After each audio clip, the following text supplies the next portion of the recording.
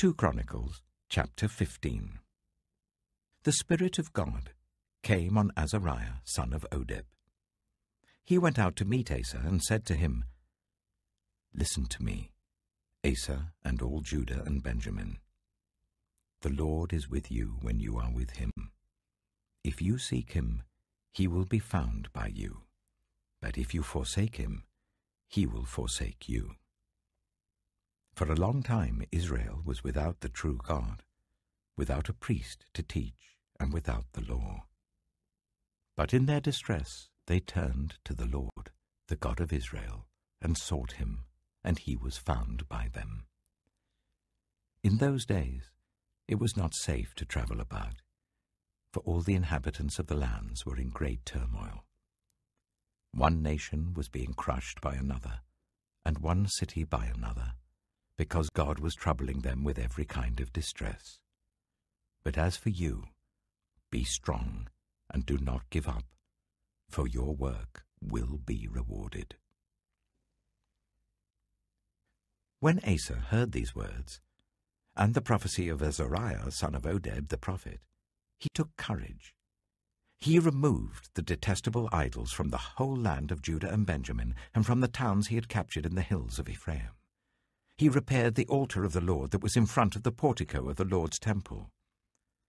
Then he assembled all Judah and Benjamin, and the people from Ephraim, Manasseh, and Simeon, who had settled among them, for large numbers had come over to him from Israel when they saw that the Lord his God was with him.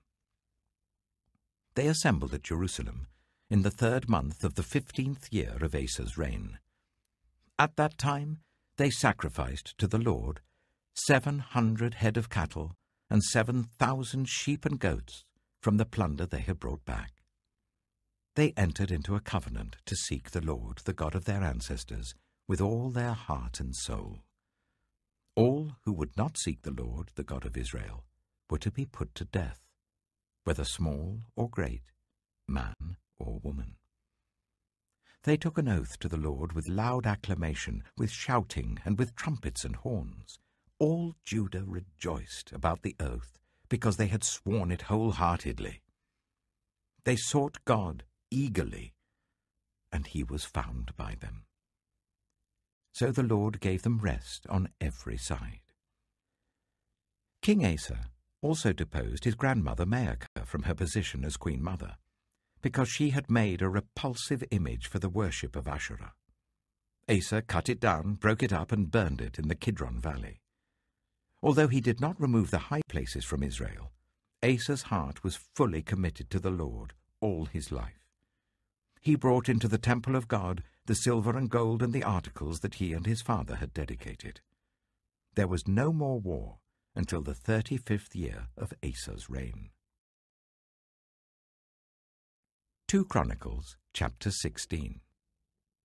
In the 36th year of Asa's reign, Baasha, king of Israel, went up against Judah and fortified Ramah to prevent anyone from leaving or entering the territory of Asa, king of Judah.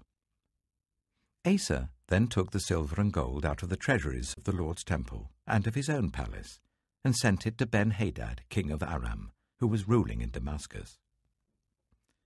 "Let there be a treaty between me and you," he said, "as there was between my father and your father.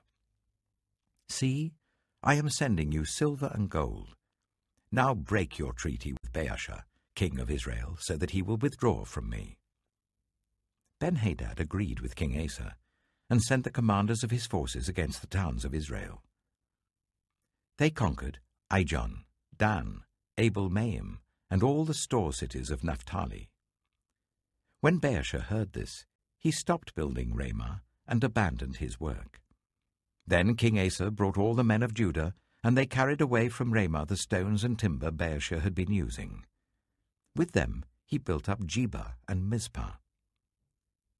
At that time Hanani the seer came to Asa, king of Judah, and said to him, "Because you relied on the king of Aram and not on the Lord your God, the army of the king of Aram has escaped from your hand. Were not the Cushites and Libyans a mighty army with great numbers of chariots and horsemen? Yet when you relied on the Lord, he delivered them into your hand. For the eyes of the Lord range throughout the earth to strengthen those whose hearts are fully committed to him. You have done a foolish thing, and from now on you will be at war." Asa was angry with the seer because of this. He was so enraged that he put him in prison. At the same time, Asa brutally oppressed some of the people. The events of Asa's reign from beginning to end are written in the book of the kings of Judah and Israel. In the 39th year of his reign, Asa was afflicted with a disease in his feet. Though his disease was severe, even in his illness he did not seek help from the Lord, but only from the doctors.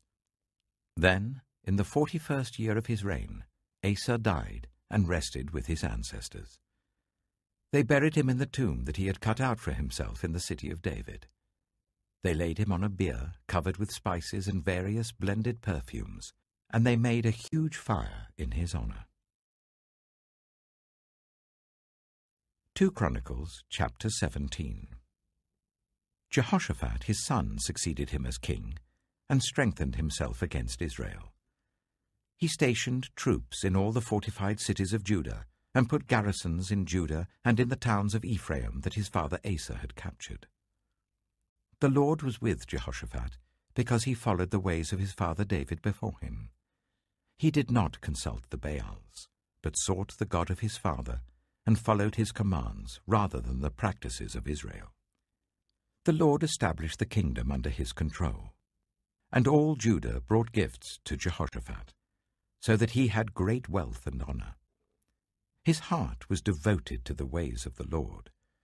Furthermore, he removed the high places and the Asherah poles from Judah. In the 3rd year of his reign, he sent his officials, Ben-Hail, Obadiah, Zechariah, Nathanael, and Micaiah, to teach in the towns of Judah. With them were certain Levites, Shemaiah, Nethaniah, Zebediah, Asahel, Shemiramoth, Jehonathan, Adonijah, Tobijah, and Tob-Adonijah, and the priests Elishama and Jehoram. They taught throughout Judah, taking with them the book of the law of the Lord. They went round to all the towns of Judah and taught the people. The fear of the Lord fell on all the kingdoms of the lands surrounding Judah, so that they did not go to war against Jehoshaphat. Some Philistines brought Jehoshaphat gifts and silver as tribute, and the Arabs brought him flocks, 7,700 rams and 7,700 goats. Jehoshaphat became more and more powerful. He built forts and store cities in Judah, and had large supplies in the towns of Judah. He also kept experienced fighting men in Jerusalem. Their enrollment by families was as follows. From Judah, commanders of units of 1,000, Adnah the commander with 300,000 fighting men. Next, Jehohanan the commander with 280,000. Next, Amasiah, son of Zichri, who volunteered himself for the service of the Lord with 200,000. From Benjamin, Eliada, a valiant soldier with 200,000 men armed with bows and shields. Next, Jehozabad, with 180,000 men armed for battle. These were the men who served the king, besides those he stationed in the fortified cities throughout Judah. The Book of Psalms. Book 1, Psalm 1. Blessed is the one who does not walk in step with the wicked, or stand in the way that sinners take, or sit in the company of mockers, but whose delight is in the law of the Lord, and who meditates on his law day and night. That person is like a tree planted by streams of water, which yields its fruit in season, and whose leaf does not wither. Whatever they do prospers. Not so the wicked. They are like chaff that the wind blows away. Therefore the wicked will not stand in the judgment, nor sinners in the assembly of the righteous. For the Lord watches over the way of the righteous, but the way of the wicked leads to destruction. Proverbs chapter 27. Do not boast about tomorrow, for you do not know what a day may bring. Let someone else praise you, and not your own mouth, an outsider, and not your own lips. Stone is heavy and sand a burden, but a fool's provocation is heavier than both. Anger is cruel and fury overwhelming, but who can stand before jealousy? Better is open rebuke than hidden love. Wounds from a friend can be trusted, but an enemy multiplies kisses. One who is full loathes honey from the comb, but to the hungry even what is bitter tastes sweet. Like a bird that flees its nest is anyone who flees from home. Perfume and incense bring joy to the heart, and the pleasantness of a friend springs from their heartfelt advice. Do not forsake your friend or a friend of your family, and do not go to your relative's house when disaster strikes you. Better a neighbor nearby than a relative far away. Be wise, my son, and bring joy to my heart. Then I can answer anyone who treats me with contempt. The prudent see danger and take refuge, but the simple keep going and pay the penalty. Take the garment of one who puts up security for a stranger.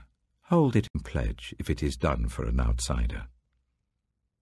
If anyone loudly blesses their neighbor early in the morning, it will be taken as a curse. A quarrelsome wife is like the dripping of a leaky roof in a rainstorm. Restraining her is like restraining the wind or grasping oil with the hand. As iron sharpens iron, so one person sharpens another. The one who guards a fig tree will eat its fruit, and whoever protects their master will be honored. As water reflects the face, so one's life reflects the heart. Death and destruction are never satisfied, and neither are human eyes. The crucible for silver and the furnace for gold, but people are tested by their praise. Though you grind a fool in a mortar, grinding them like grain with a pestle, you will not remove their folly from them. Be sure you know the condition of your flocks. Give careful attention to your herds, for riches do not endure forever, and a crown is not secure for all generations. When the hay is removed, a new growth appears, and the grass from the hills is gathered in. The lambs will provide you with clothing, and the goats with the price of a field. You will have plenty of goat's milk to feed your family and to nourish your female servants.